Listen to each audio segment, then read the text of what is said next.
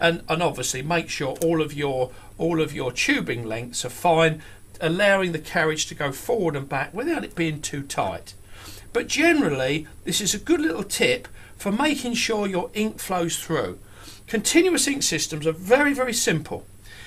Either your ink is not coming up the line, in which case you can just syringe it through, make sure you've got enough ink and enough, your breathers are clear, and if you've got a free flow of ink coming up the tube, it has to be the cartridge, in which case all we need to do there is to clean up the cartridge, and if that doesn't work, we simply replace the cartridge and it should be fine.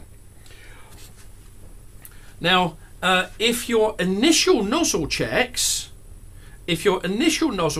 show the same areas missing each time, or parts of the nozzle check are distorted in the same way each time, this usually indicates that your print head is partially blocked by an area of dried ink. Let's turn the camera back round now to show the comparison nozzle checks. Now let's go back here. That's not bad. That's just about in line. Now let's show you the nozzle checks again.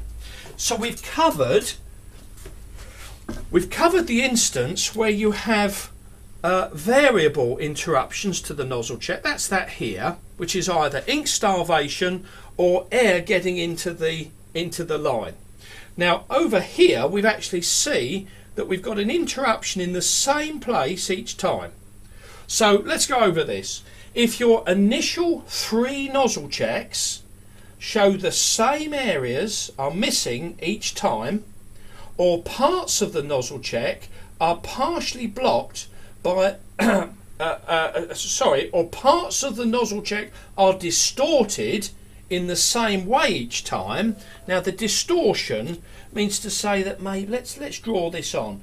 If you've got one that's sort of distorted each time, which usually means that you've got a sort of the line isn't uniformly displaced. You've actually got an area where we call these a skewed nozzle.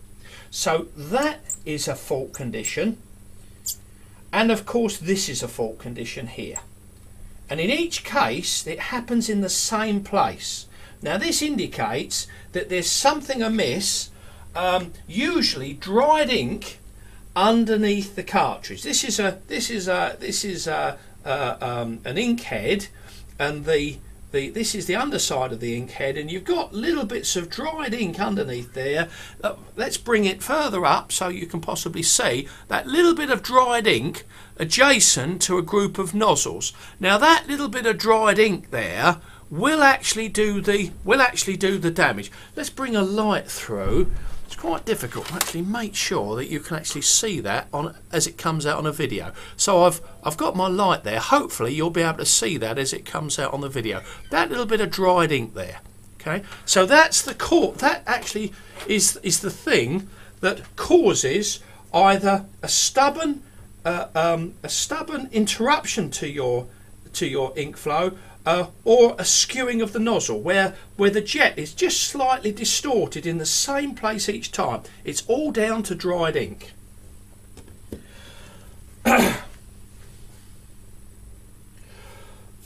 Now if you have this situation, we have a very nice inkjet training video that actually shows you how to clear this problem.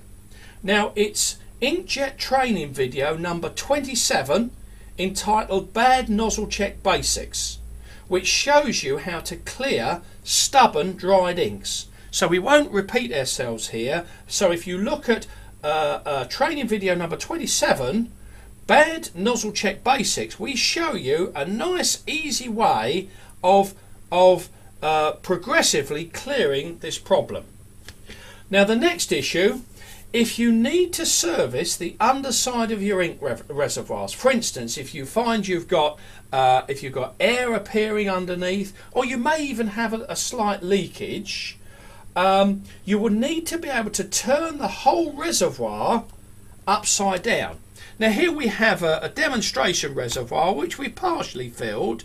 Now usually we'll have this imagine all these are full of ink. Usually we'll have them all with the little reservoir on the back there, and we'll have a breather on the back. Now if we turn this upside down at the moment, we've got the main refilling bung in place, so ink won't come out of there, but out of the breather here it will obviously fill up with ink and we'll have ink everywhere.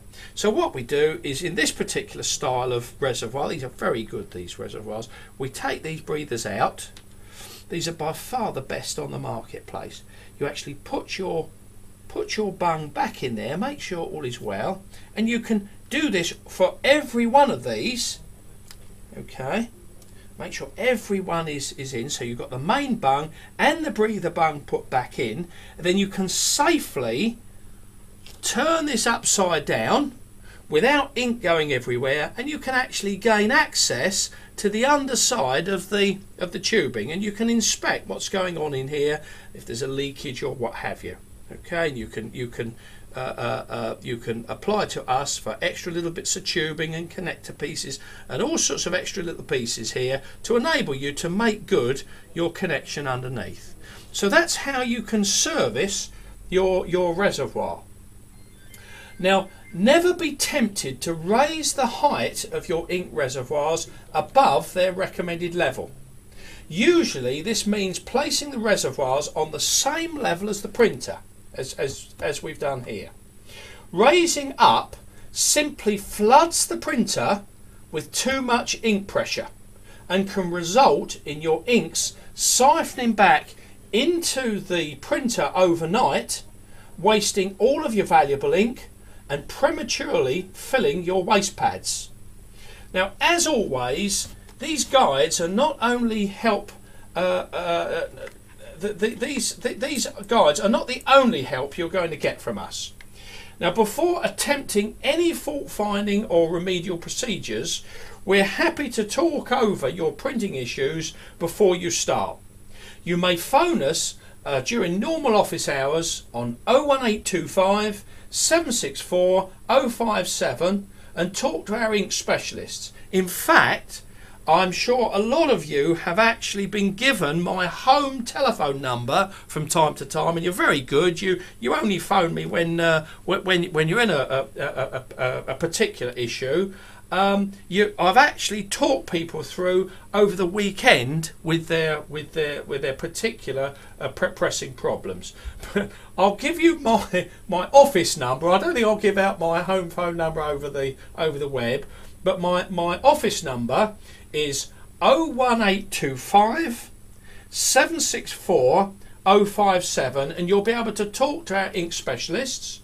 Or for printer problems, our in-house fully trained Epson technician Ian Richards, now his mobile number for working hours during the week is 075 966 357 56.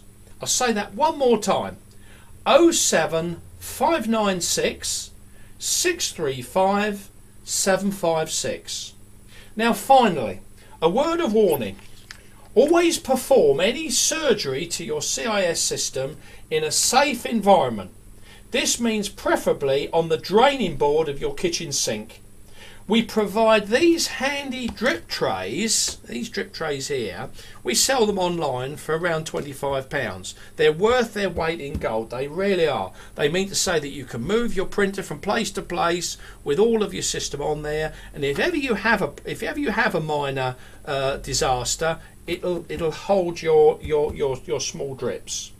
Now, as I say, we provide these handy drip trays for CIS systems, which is fine to catch minor ink accidents, but unless you live alone or your divorce is already underway, don't risk spilling significant amounts of ink on your beautiful carpets. So, thank you very much for watching.